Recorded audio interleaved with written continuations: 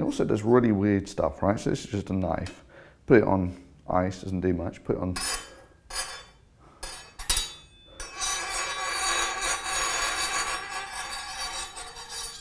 And that's just caused by the evaporation of the carbon dioxide. Okay, so here I have some water ice and some dry ice who's hovering a little. So we can convince him to stay still. That's basically what's on the pole of planet Earth and planet Mars. So dry ice is actually a lot colder than regular ice. This is at about minus 80 degrees Celsius, whereas this is at freezing point, which is 0 degrees Celsius. There are other differences between these two molecules, most notably density. Water ice actually floats in water, whereas dry ice sinks in water. And the reason for this is very simple.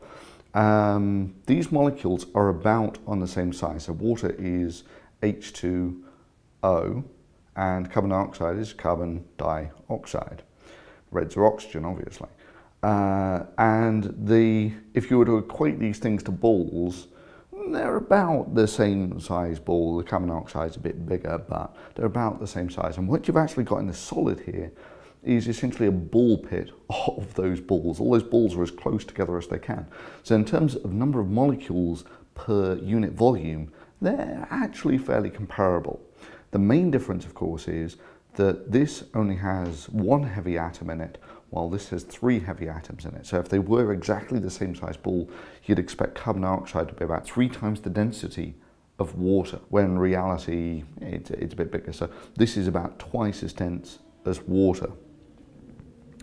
So this is the question. If I were to take equal masses of these two and put them into water, which would provide the better cooling? Now you might immediately think carbon dioxide. Or you might immediately think not carbon dioxide, because when you put carbon dioxide into water, how much of that cold is actually going into the water? This is at minus 78 degrees Celsius, and this one's at 0.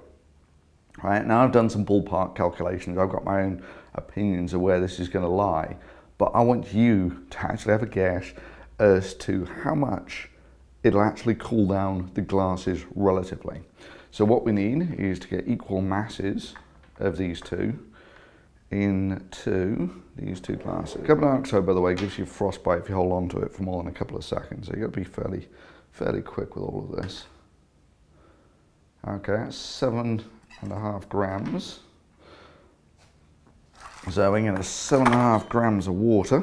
We'll be good to go.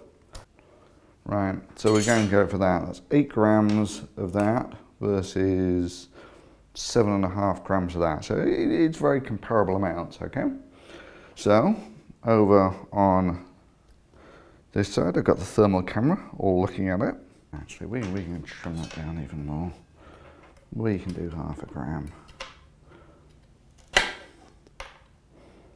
be enough. Okay, whatever. 8 grams, 7.5, and in they go. So this is one of my suspicions, is that an awful lot of the cold comes out in the gas there. But we will see.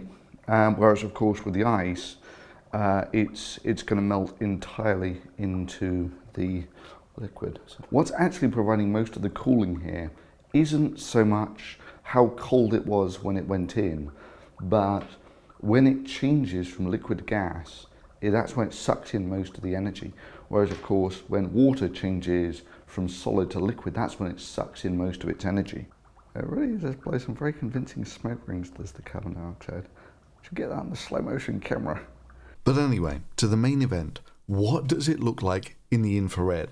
Now, first thing you got to remember is with the infrared, the lighter the colour, the hotter it is. And the darker the colour, the cooler it is. So you can see that on the bench surface where I've been handling solid carbon dioxide and water ice, it's very dark because it's cold. And also you can see some reflections in the glasses because of that. Nonetheless, the glasses basically reflect their temperature.